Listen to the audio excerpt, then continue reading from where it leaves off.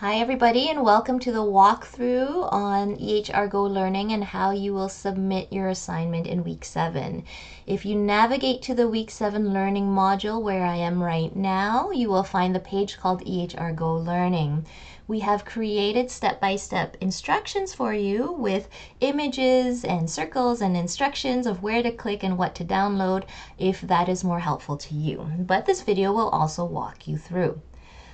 What you will see is that you will be completing work through the simulation, working through an activity with specific instructions while you work on the simulation, and then once you finish the activity, you will submit your work through the assignment Dropbox in a quiz format. It's an assignment, but it's in a quiz multiple choice format. You do not need to submit the MS Word file. You can see that both activities are worth 5% each, and both are due on Saturday by 8 p.m. of week 7. You can access the EHR Go links here, but I'm going to show you how to do them through the assignment Dropbox. So in the assignment Dropbox, you'll scroll down to assignments and then EHR Go assignments. You can see the weighted values. So in total, assignment 1 is worth 10%.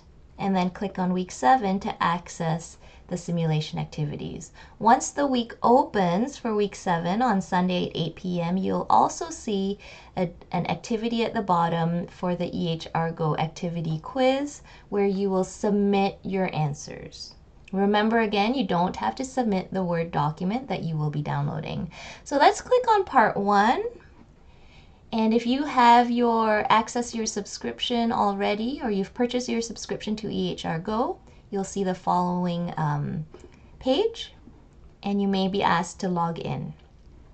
You want to look at this page here. We're going to deal with tab 1 and tab 2, and you're going to read through the assignment description. Once you're done that, at the bottom of this page are some resources. Every week, you'll have an activity to download, and sometimes there will be additional resources on various informational pieces that will be helpful for the study. So once you download this, I've already downloaded it here, and this is the file that you will see. Let's go to the top.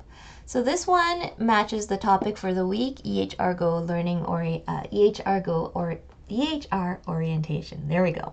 And what are our learning objectives and what are our instructions? So please note that some of the instructions here are not exactly what we at Seneca want you to do. These are created by EHR Go, so it's not 100%. However, what we do want you to do is go through the activity carefully. So the activity will often include some theory and some learning information for you to familiarize yourself with various components, such as things like advantages of electronic health records. It all depends on the topic of the week. Once we get down to this page here, the getting started, we're going to orient you through, that's the goal of this activity, help you to become familiar with the layout of EHR Go specifically. Okay, so in this section, it gives you specific steps. So step 1, we've downloaded this file. Step 2, we're going to go back into EHR Go and click on New Session. So up here in the second tab, we click on this and then click on New Session. This will take you to a simulation chart. And the activity sheet here is going to work you through everything that you need to know about this chart. Okay, so as we work through this sheet, you want to have the simulation open if available. If you're able to put it side by side, that's always helpful, but it does provide you with information about the sections of the EHR with a visual to help match what you're learning about, and then some questions to follow up and help you to work through and understand the material. So you do want to collect some of the answers. So for example, how old is Jane? Well, she's 76 in this case. And you can type in your answers if you want to on this Word document, or just keep them somewhere safe in a notebook or whatever works best for you. You're going to work through all of these questions. and understand the layout and become oriented to this specific EHR, okay?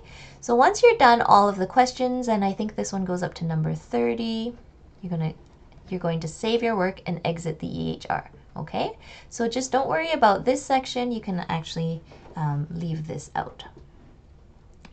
So once you're done everything, you've completed all of the questions, you're familiar now with this orientation session, you're going to go back to the Dropbox. And this is where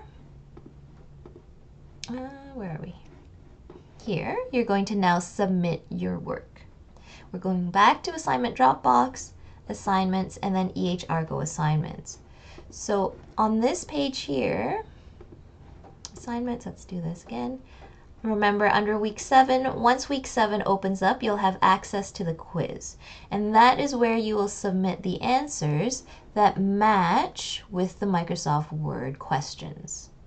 You're not going to get all of the questions, but you are going to get some of them. Remember, you don't have to submit this Microsoft Word document. The information here will be submitted once the quiz opens up in the EHR Go Week 7 folder. Okay, once that is done and you've submitted that through Learn at Seneca Blackboard, then you have completed the activity for part 1. Next, you need to move on to part 2 and do the exact same thing, work through the file through EHR Go, and then come back to this assignment Dropbox and submit your answers through the quiz format that will be found once week 7 opens. If you have any other questions, please let your faculty member know. Thank you.